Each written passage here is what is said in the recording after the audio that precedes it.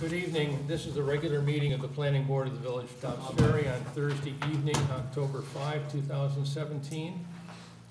We have four items on our agenda this evening. I would make a motion to open the meeting. Is there a second? Second. All in favor? Thank you. Item number 1 is to adopt the minutes for the Planning Board meeting of September 7. I have reviewed the minutes and did not have any questions or changes. No comments. Anybody else? All good. Good. I would then move that we adopt the minutes for the Planning Board meeting of September 7, 2017. Is there a second? Second. All in favor? Thank you very much. The second item on our agenda is the Rivertown Square project, having to do with a change in the original plan that was approved. It's a continuation of a public hearing for amended site plan approval for proposed relocation of the trash management area. This is a public hearing, so I would move that we open the public hearing. Is there a second? Second. All in favor? Thank you. I don't see anyone here representing the applicant. I don't either. I think in that case that we will hold this over. I see no reason to discuss it without the applicant here to respond to some of the issues that have been raised at the previous meetings. Adjourn it to the November meeting? Yeah. Unless they show up. Unless they show up. We'll be here for a little while. Not very long. Not a very long time. So I would make a motion if needed to hold this over to the November meeting. Is there a second? Sure, second. All in favor? Thank you. Item number 3 on the agenda is, it's listed as 364 Ashford Avenue / Allen Street parcel. It's a continuation of a public hearing for proposed re-subdivision of 364 Ashford Avenue lot to remove rear portion and join with a portion of 11 Pearl Street. It's a public hearing. I would move that we open the public hearing. Second? Second. Thank you. All in favor? Thank you. Good evening, Pat Steinschneider, Gotham Design and Community Development, here on behalf of the applicant. We've been before you for a couple months. We haven't really been able to show anything for, I think, the last 2 meetings because we were waiting for the plat map. The plat map has now been prepared, and I believe that you've gotten a copy of it. I understand you didn't get it soon enough to do a thorough review on it, but I think it's fairly self-explanatory. Dobbs requires 2 steps in this: preliminary subdivision and then a final subdivision. Obviously, I've already just had a conversation with George and White about needing to define better the easement that's leaving the property for the storm sewer and sanitary sewer. But with the idea that anything that needs to be put on this map can be probably done very quickly. What we'd like to do is, if possible, have this be the code actually allows you to do a preliminary and final in 1 step. So maybe we'd be able to do that at the November meeting. Pat, you need to show the location of the house, don't you? We have to provide a site plan, which we've done. On this, for this, on the Not plat? on the I plat. think the plat needs it. Hmm? I think the plat needs it. Usually no. The way it's always been done before by us is we provide 2 drawings, a site plan and a subdivision plan. The subdivision plan, unless it was something where we were actually getting approval of the location of the house on it, this action is nothing but to create the lot itself. The site plan is what the planning board has to answer the question, can a house that complies with code be located on this site? And the site plan has demonstrated that it's been fairly reviewed actually. And I'll stop talking until Darius gets back and let you guys know. Well, this is what we've been asking to have so that we could move the process forward. And thank you for that. I think it would be appropriate that we hold this over and give our experts a chance to look at this. And Do you want us to show the house on the plat map? Let's talk offline about it, and we'll make sure all the requirements of the code are met, and then, so we Okay. don't have to talk about it now and go through it. We can So- go through it another day. I have a couple of questions if we could. Sure. So just then, we'll talk about the remaining the existing house, right? So in putting in this, When you're saying Subdivision. existing house, you're talking about this building, no, the one, this one. we're talking about Allen Street, or we're talking? We're only talking about Allen Street. Right, okay, so talking about Allen Street, you have the existing house. What is non-conforming about this? This house? Yeah. No existing house on his lot. The existing house on the lower left corner Yeah. there is an existing house owned by someone else who is selling a piece of his Right. property to him. I know, but still it So appears it's to still be, conforming. is it in any way non-conforming, that existing house? We have made no assessment other than to determine that it will have a 7,500 square foot lot and a 5,000 square foot zone. I mean, you're essentially making a side yard for it that is different than what's existing. But in an area that requires much smaller, we've got a 27 foot side yard. That's the Pearl Street address, that's the rear yard, and it still has a 25-foot rear yard setback. Okay, and how about front yard? That's Pearl Street, we're not affected. I know you're not affecting it, but we're touching it. I mean, essentially, we're touching the We're property. not touching the house. I know We're you're not- touching the lot. I'm just asking if you could answer the question, what is the front yard on the Front Pearl Street yard, house? my understanding would be the side facing Pearl Street. And it has a and- 3-foot front yard, is that right? Again, we did not It's an assess- existing non-conforming 3-foot setback. yeah. Okay. And the side yard of 10 foot on one side, 10 foot 6, and 28 foot 1 on the other. 0.1 feet, sorry. Yeah, But a 3-foot front yard. has nothing to do with our application. Can't move the house. I'm not asking, I'm just saying, as to whether it is under worse condition than it was. So this is, and the minimum rear yard is what? 25 feet, And you're leaving 27 foot 1, correct. 27.1 feet, okay. All right, Yeah, that's the one that pertains, I think, heavier duty. If we chopped off that 25 feet and then created a nonconformity under the zone, that would be an issue. But, It also still has the required area. yeah, Right. And you've done topo on this. We've submitted to you topo drawings prepared by the engineer. So, and this You mean existing house, on this this? existing house, is it still conforming, calculating in steep slopes? Yes, Okay. that's already been shown to you. So the only nonconformity, existing nonconformity of this house is the front yard, is 3 Correct. feet. Okay. on the other hand, when you add on information on the easement area and locate the water, proposed water access, you are creating a nonconformity, I think, to the house that abuts Ashford Avenue, the rear yard setback. So I think, if I understand it right, from our prior discussions, I don't see any dimension described on here. We would, as part of granting the subdivision approval, the planning board is being asked to waive the setback requirements for the existing house that's facing Ashford. That's correct. That was identified, I think, in June. So a little, a table, rear lot, there's rear setback's not showing conforming. compliance and non-compliance, I think should be included with this plat.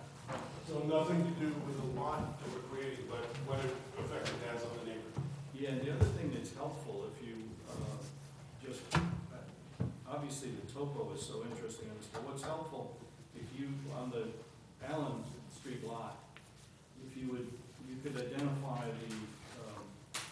the area within which a house could be located.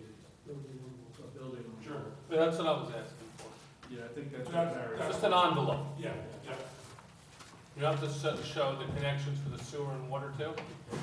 They have to show the easement areas, that the connections would be part of the actual site plan, the actual location. No, for the subdivision, you needed for state law to show the connections.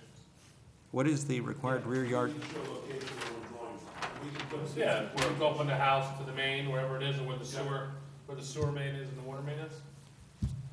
Well, we show sewers, we're not, the one you're, I think, concerned about is the water main, which we will show where, that there is a water main out in front that we can tie into.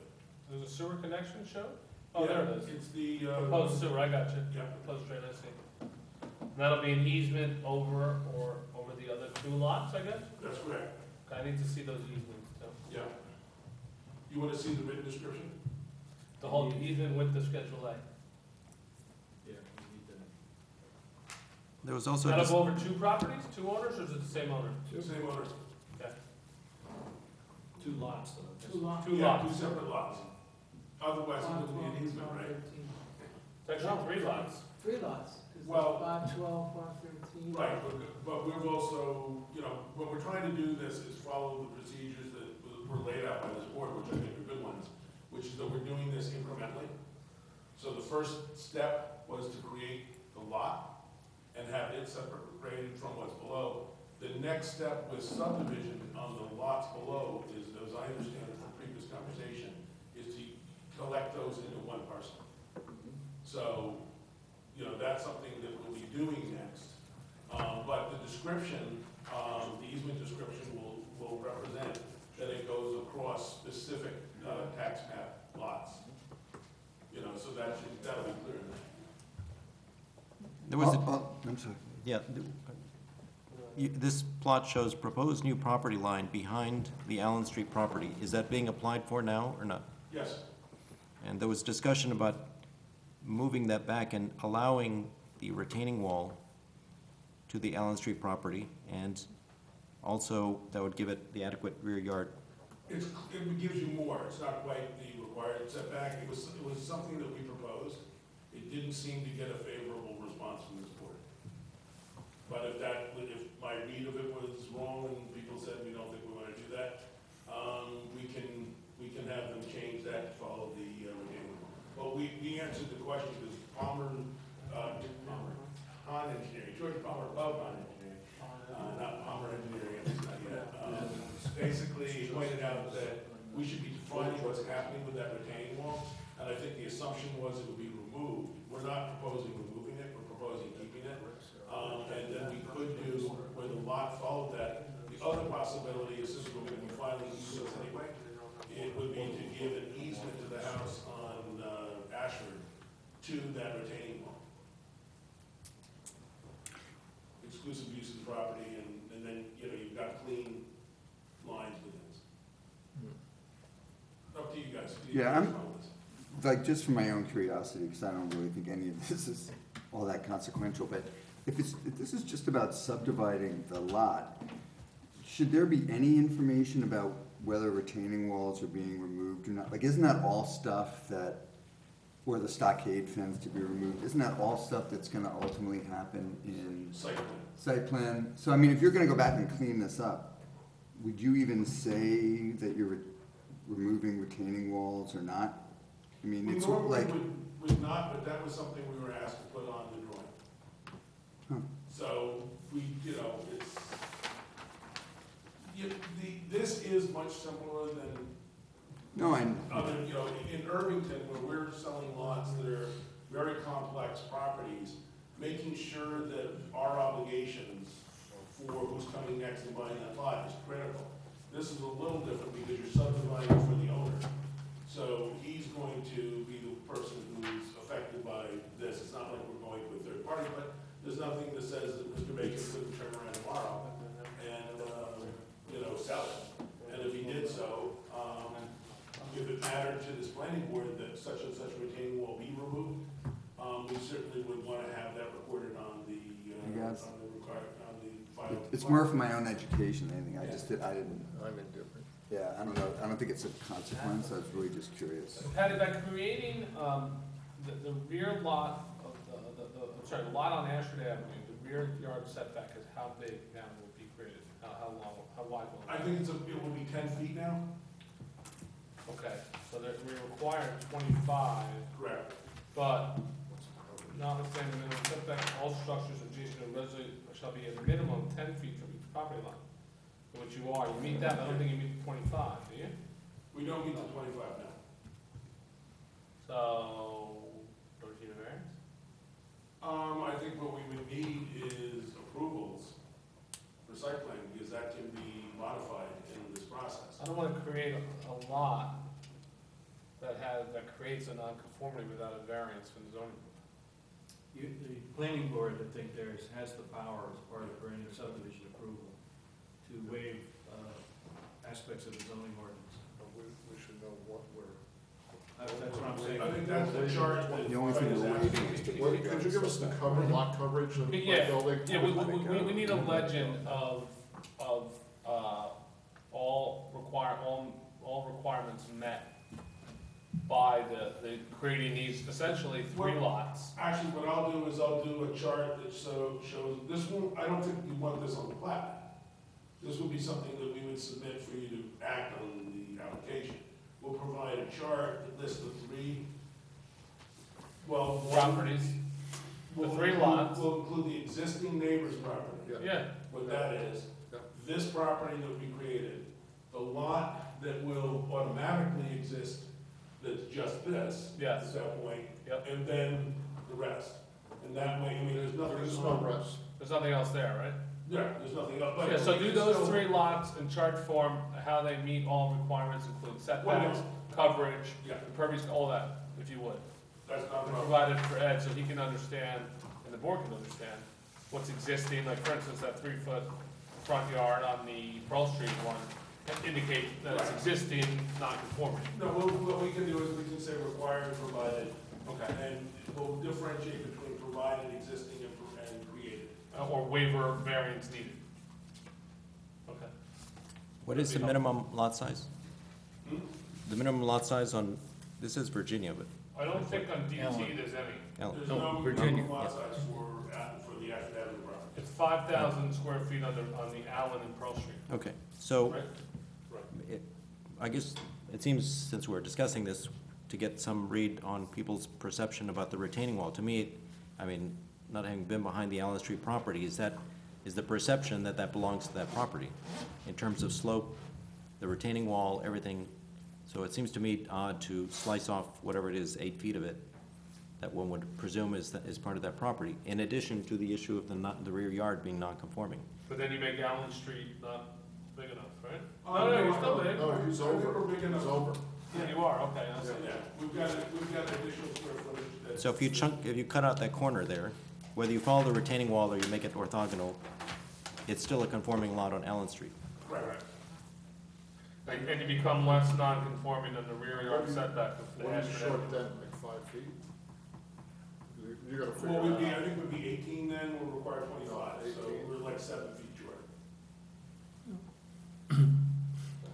But again, it's, as this board has done many times before, there's a difference when in other words, if we were creating this to a neighbor without their permission, obviously we couldn't do it because they wouldn't give permission, but the idea here is that the owner of this property is looking for this so that he can do development of the property.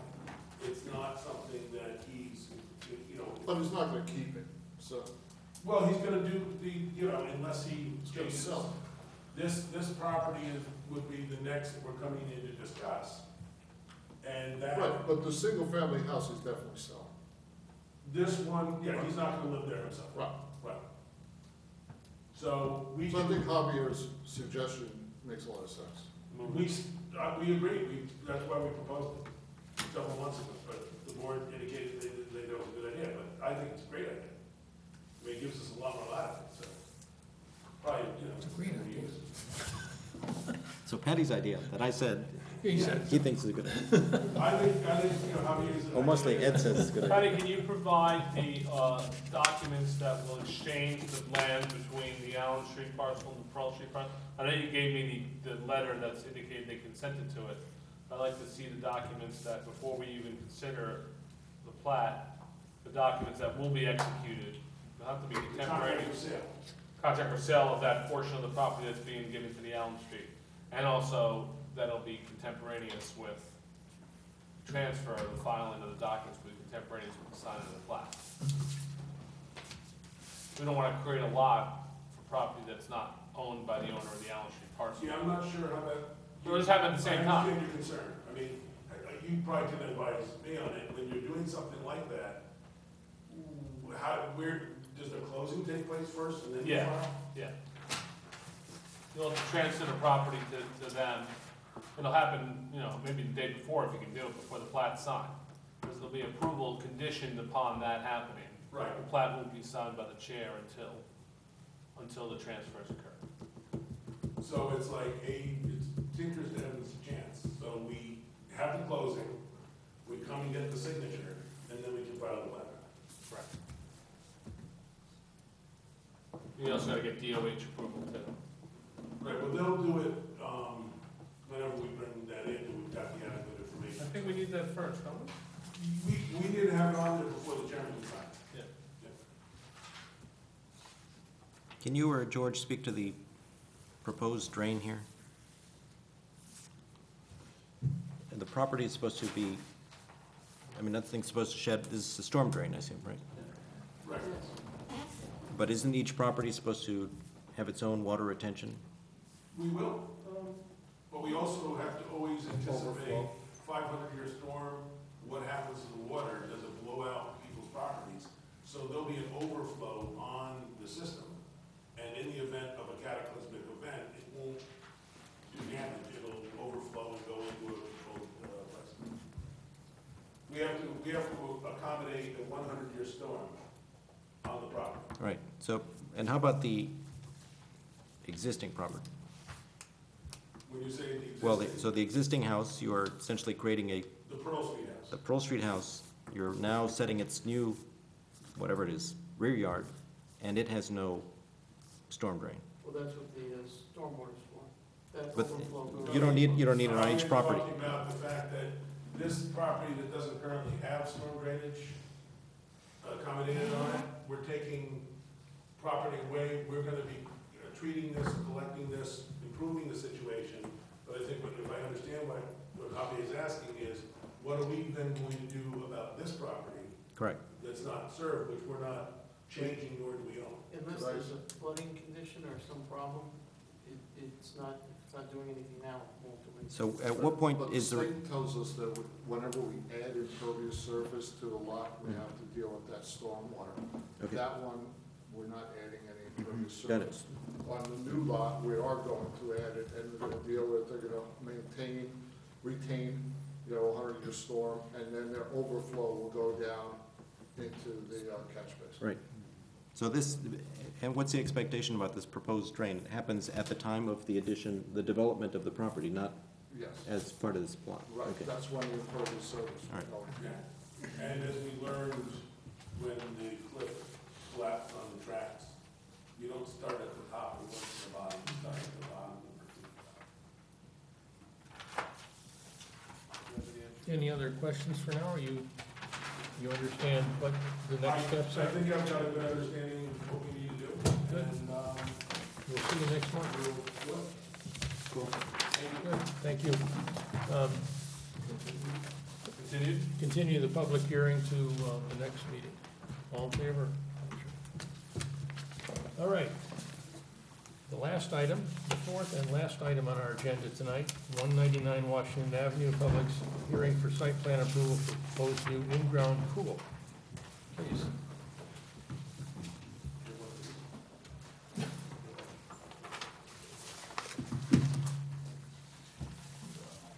Evening, gentlemen. David Rosenfeld, Curry Group, Curry Landscaping. Sorry about addressing issues with landscaping that was last week. I should have in front of you, I supplied color drawings for landscaping. Last time there was an issue with the position light that we out. So, one of the other issues you guys just wanted to see the neighbor's house in relation to the current property.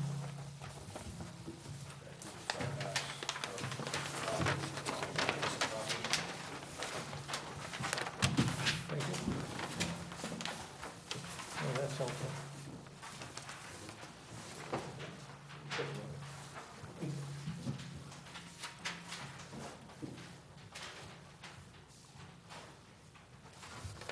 Where's the tee box on that? It's up above, Way to the way, right. way up there, okay.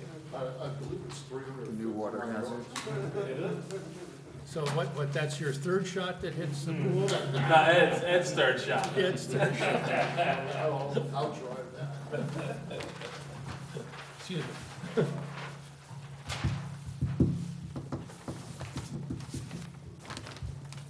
I think you'll see too on the new color drawing that I gave you, one of the issues that you raised was the screening, where you requested screening though, I think you're between the pool and neighbor. You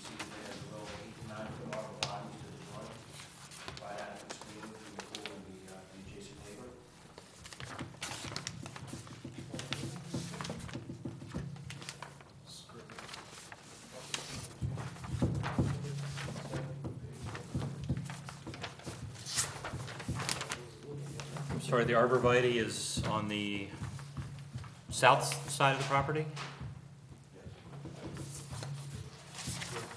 It goes, Yeah. Right here? Yeah.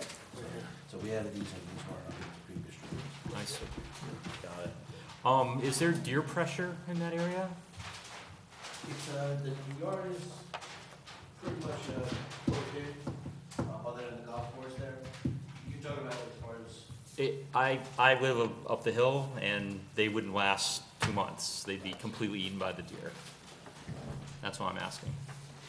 you're talking about front fencing. I just don't know, you know, maybe you're fenced in enough to protect it, maybe there's enough traffic there that it keeps them away. I just don't know how much deer pressure there is. I don't want to make this an issue unless, I just want to warn you that, you know, not very far away, they wouldn't survive. Those arborvitae are gonna be within the fence, right? Yeah. Okay. Yeah, the fence follows the retaining wall and then returns to the corner of the house, and then comes up to this walkway off of the patio, right? So how, functionally, how high is that fence then? No deer fence is 6 feet. Okay, That should do it. hopefully. Hopefully. Except for the ones that come across the street in the front yard. You can't Walk in through the front walk door. in through the front door, come out. I don't have any questions. There's another issue you guys raised regarding lighting around the pool. There's some kind of lighting around, there's no stand-up lighting around the pool. Right. Just around Keep it down. the lighting. Yeah. Mr. Palmer, or your, Yeah, I spoke to the applicant earlier today, and we talked about hybrid soils, and he's actually qualified to identify well. He mentioned in his response to me that, he didn't think there were, but when I spoke to him, he said he was qualified. The wetlands, yeah. So he knows what to look for. okay, good. And the other items, the landscaping was mentioned, the tests he can do at any time, so that he can control. He's got plenty of room to expand his system. Good, thank you.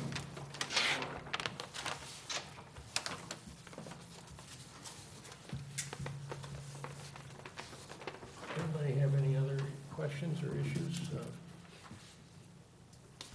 If not, I would move we close the public hearing. Is there a second? All in favor? Aye. If I could find the motion. If I could find the resolution, I'd read it.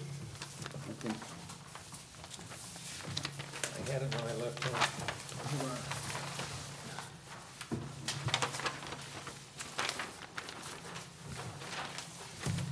Did you find a resolution? Ah, here we go. Thank you. Thank you. Village of Dobbs Ferry Planning Board Resolution granting site plan approval for the construction of an outdoor pool together with related site work, 199 Washington Avenue. Whereas Paul Gdansky, on behalf of Mark and Susan Katz, owners, have applied for site plan approval to construct an in-ground pool and make other site improvements at 199 Washington Avenue and denoted on tax map, assessment maps as Section 4, Block 1340, Lot 23. And whereas the following plans and documents were submitted as part of the application, and it lists those documents. Whereas as the planning board is familiar with the site and surrounding area and the proposed improvement plans, and at their meeting of October 5, 2017, held a duly noticed public hearing and all comments considered. Whereas the planning board has reviewed the staff report prepared by James J. Hahn Engineering dated September 28, 2017 for the subject application, whereas the proposed site improvement for this single-family property is a type 2 action under the State Environmental Quality Review Act and is therefore exempt from further environmental review. Therefore, be it resolved that the Planning Board of the Village of Dobbs Ferry hereby grants site plan approval for the subject application conditioned on the following: 1, all applicable provisions of the village, county, and state regulations should be met. 2, prior to the issuance of building permit, all required site plan and engineering reviews fees shall be paid, and all items in the consulting engineer's memorandum dated September 28, 2017 shall be addressed to his satisfaction. 3, the following language shall be added to the plan. quote, approved subject to all requirements and conditions of a resolution dated October 5, 2017, of the Planning Board of the Village of Dobbs Ferry, New York. Any change, erasure, modifications, or revisions to this plan absent reapproval from the planning board shall void this approval. Yeah, I just have one question, I have a question. I thought one of the, did we have Lucille review the landscape plan already? I did, we didn't get Lucille to do it. Huh? I did the review of the landscape Okay. plan, we didn't ask for Okay, Lucille. on but this. that's done. Yeah, yeah. Be it further resolved that this resolution shall have an effective date of October 5 to 7, 2017. I make the motion. Is there a second? Second. All in favor? I move we adjourn. Second. Second.